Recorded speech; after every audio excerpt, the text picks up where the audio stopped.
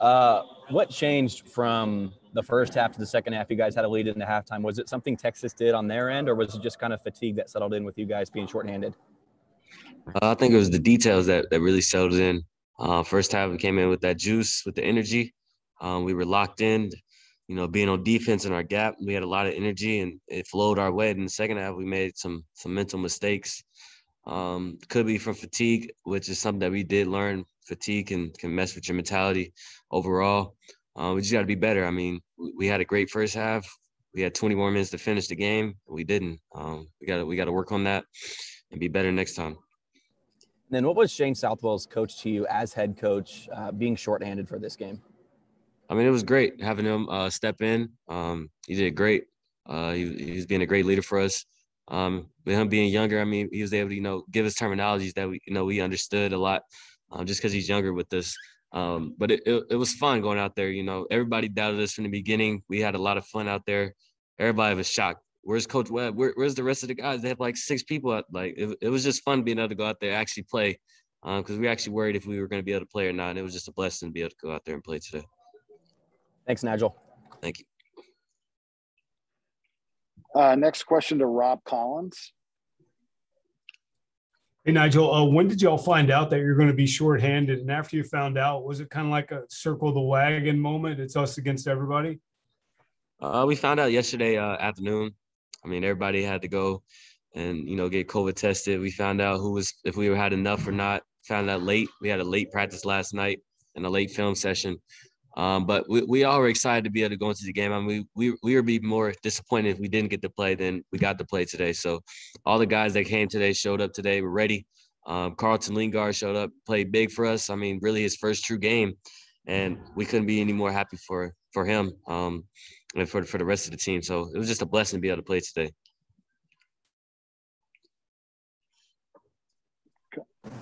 Next question to Tim Iverson. Hey, Nigel, can you hear me? Yeah, I can hear you. Awesome, man. Hey, so you had a real strong start. You had 15 in the first half, and then in the second half, it took a little while for you to score. Was there something that Texas was doing to you specifically that kind of slowed you down, or was it just shots not going in early in that second half? I mean, I knew, as being a mentally smart basketball player, I knew Texas was going to come out and change their defense on me. That's what they did. I mean, they tried to deny the catches. But really, I knew the difference maker of that game would be if my teammates could get going or not. We needed some guys to really step up and make some big shots, and that's what softens the defense up a little bit. I mean, if I tried to attack it every time, all the defense was geared towards me at that moment. I was trying to really trying to settle in. Hopefully, my teammates could, make some tough buckets. I mean, they went on a good run. Fatigue set in for us. But I just learned I got to be better. I got to be more aggressive, and then, be able to get them in some open shots as well. So. Is there some pride? I mean, obviously you don't want to take any moral victories or whatever, but I mean they're ranked in the top 15 with the adversity that you guys had coming in.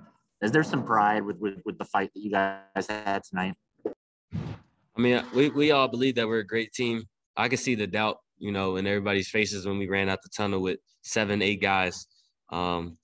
Nobody really kind of believed it, but we believed in ourselves. I mean, we came out, we played hard. The crowd was into it after they seen that, hey, these guys are going to fight today. And that's just got to be our thing for the rest of the year. We got to put together 40 minutes. And I know we keep saying that over and over, hey, we got to put together a full game. But it's harder said than done. But we're going to keep working. We got a tough one in Morgantown this weekend. Who knows who's going to be back? We don't know yet, but we're still going to go in with that fight. Whoever joins us then, they're gonna bring the energy too. It's gonna be a good game in Morgantown for us. Next question to Dylan Sherwood. Yeah, Nigel, what was big for you in that first half to get you guys off to that great start that you guys needed, because you guys have been struggling with the slow starts? I mean, we had a lot of energy coming out. It wasn't that false energy. We came out with, playing defense. We rebounded them, limited to one shot, and made them take tough ones. I mean, we got out and played. I mean, we had a lot of energy off the rip. I mean, fresh legs, everything. And then on offense, the ball didn't stick. We drove, created, kick for each other.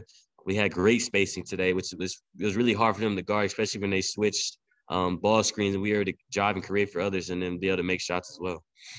For you as a sophomore, how big was it for you to step up with the key guys that you had out, and that's 2 starters as well? I mean, it's always big. I mean, coaches is always telling me and told all of us that we had to step up today. We're missing some pieces, but we still got to finish the puzzle. It was just great. I happened to be that guy. Mark Smith was the guy in Oklahoma. I mean, he put up a great game, and I just happened to be the guy tonight. Who knows who's going to be the guy in Morgantown, but we need somebody to be that guy. We need multiple people to be that guy for us to be victorious in Morgantown. And what was it like for Shane Southwell to guide you guys tonight, stepping up for Coach Weber? It was great. I mean, Shane and Coach Henderson, we had a lot of fun with them. I mean, outside our normal practices, we had a lot of fun yesterday. We laughed, we joked around, we got after it, we talked. Pre-game, we played music, we jumped around, we got hyped. I mean, it was just, we had a lot of fun, and that's what we gotta be. That's gotta be our mentality. Everything can't be so serious. When we have fun, we play well. When we're so serious and we're tight, when we're not trying to make mistakes, that's when things usually don't go right. Okay, next question to Grant Flanders. Hey, Nijel, what was the difference between coming into the Sooner game where you struggled, then you came out in the second half, to this game where you really showed up in the first half? I mean, I've been told and I've learned throughout the time that people scout as well. I mean, the guys are going to come out. They're going to know, hey, he can do this, he can do that. This isn't my freshman year anymore where I can sneak up on teams and, be able to do the things that I do. I've been trying to be, I'm trying to, outside my game from just scoring. I mean, I've seen that in the first half, scoring was a big thing for me, but like I said, I needed to be able to get some assists in that second half and get my teammates going where we can have that multiple threat. One guy trying to kill the whole team and take the whole team by itself is going to be hard to do. When we had the whole team scoring like we did in the first half, we were really dominant. And that's something that I've seen in the second half. And I knew they were going to change their defense around because, I mean, I watched the West Virginia game, the full game, and how they did Sean McNerman, I think that's his name, something like that. They isolated him, trapped him, kept him from getting the ball. I knew they were going to eventually do that. So trying to get my teammates involved, I mean, they would have to soften that up and help, and all that stuff. You talked just a little bit about it, but, when Bruce gets back, you're going to have him jumping around listening to music before games now? I mean, we might. Coach, we know Coach will. I mean, we got to get those victories, though. When we get those victories, Coach Weber will do anything. I mean, I've seen him last year. We got some great victories on the road and at home, and Coach Weber was hyped, jumping around, dancing with us as well. But nobody wants to dance to losses. I mean, it's just a fact. We got to be better. Even Mike McGurl talked to us in the locker room. He told us, and I'm going to leave it with this. 2 years ago, 2019, he told me they started off the conference 0-2. And going into West Virginia, they were down 21.5. And then they changed the season around, and they went on a run from then. That's kind of what it's looking right now, but we got to believe it in our hearts. We got to believe it in our minds, and we have to go to God and play. Appreciate it, Nigel. Good game. Thank you. Any other questions for Nigel before we let him go? Okay, that's a good place to stop. Thank you, Nigel.